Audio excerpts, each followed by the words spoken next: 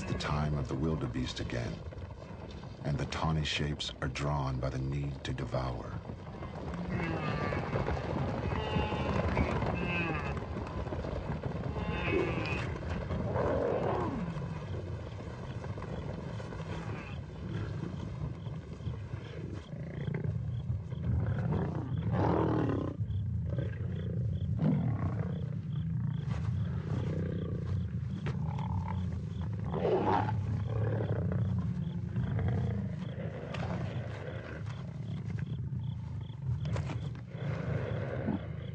As always, the kill is watched from the shadows. Quickly, the hyenas identify the lions and realize that the males are absent. Because Matsumi is weaker, she has to struggle to fight her way into the feeding frenzy.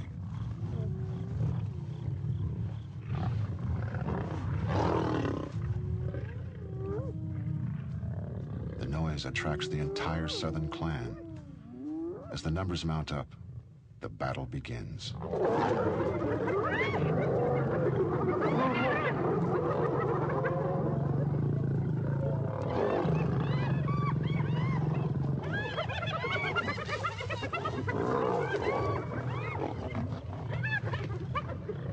Perhaps sparked by recent memories, Matsumi is the most aggressive.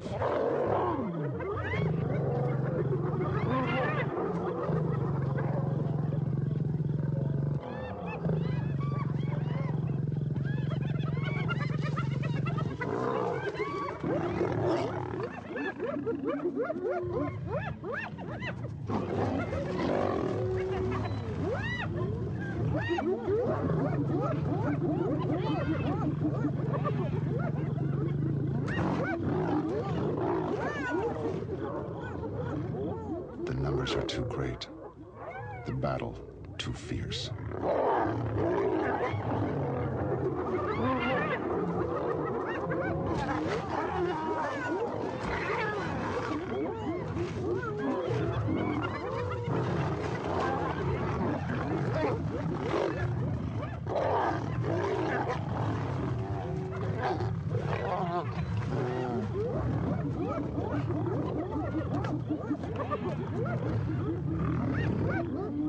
Hyenas are masters at exploiting chaos.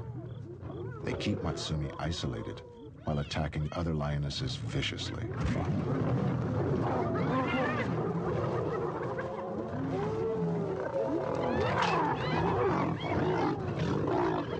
The lions are helpless, and from the safety of the trees, they can only watch their kill disappear.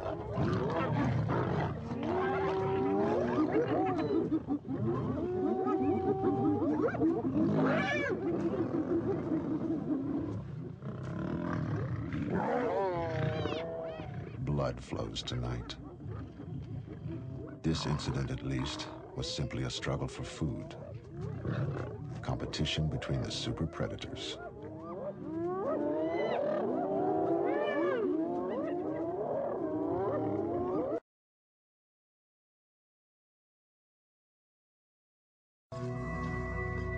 A few months later, the southern clan patrols over the same patch of sabuti that soaked up the lioness's life. They are hunting. For the first time, the princess has joined the matriarch on the hunt.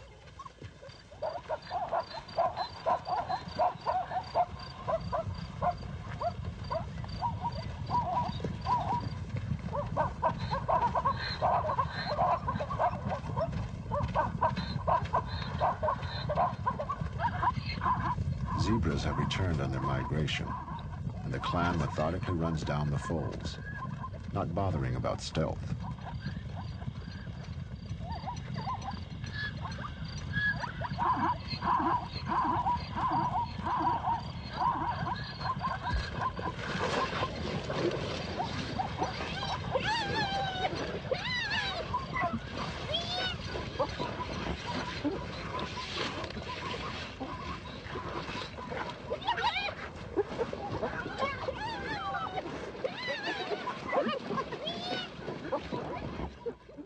Jamela is back from his patrol, always ready to confront hyenas.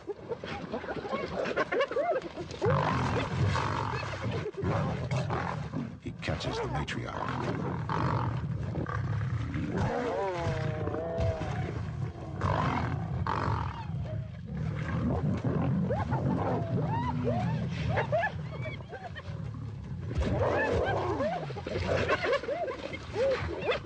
It is a moment of supreme opportunity for the male. Not concerned with food, his drive is to kill. Her back is broken. The matriarch can't survive a brutal mauling by a male lion. On her very first hunt, the princess is faced with a catastrophe. She has only just passed from total dependence on her mother's milk into the harsh world where she will have to fend for herself. As the princess finds her, the matriarch breathes her last.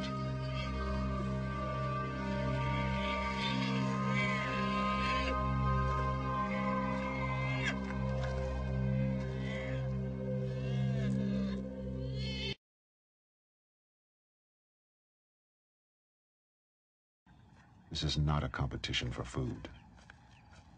When Matsumi leads the pride out to meet the hyenas, it is to do battle once again with their eternal enemies.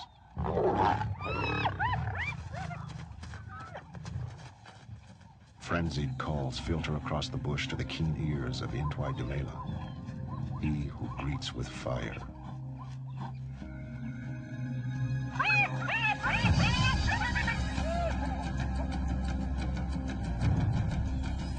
He is the hyena killer.